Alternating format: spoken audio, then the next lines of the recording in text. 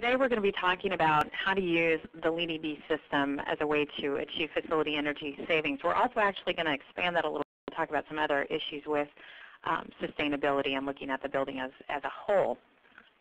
When we look at buildings, there's often a lot of different things that people think about. One is, are we trying to be a green building? Are we trying to get a plaque? And these things will drive how you think about the facility.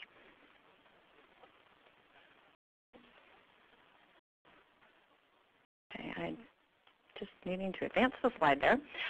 There's a lot of drivers and influence. The primary ones are going to be things like legislation and code requirements. AB 1103 is a good example. In California, there's an initiative out that's encouraging commercial facilities to rate their buildings and provide those ratings for a commercial facility.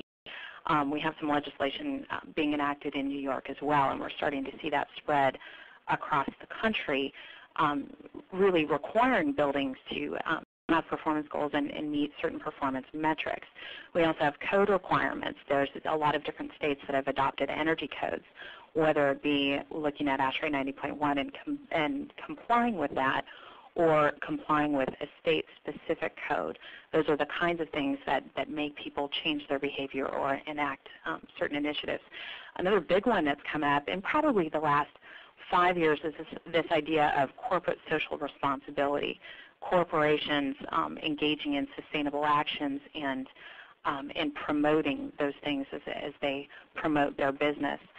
There's also the ever-present C-suite requirements. People in the corporate suite, sometimes what we see in facility management is the CEO may say, we want to have a green building, or we want our energy consumption to drop by 20% by the next year. So those are some challenges that facility management professionals face. There's also a marketing advantage to sustainable buildings. So achieving something like a LEED certification can really positively promote the business. And there's also some bigger things like the Global Reporting Initiative that are out there.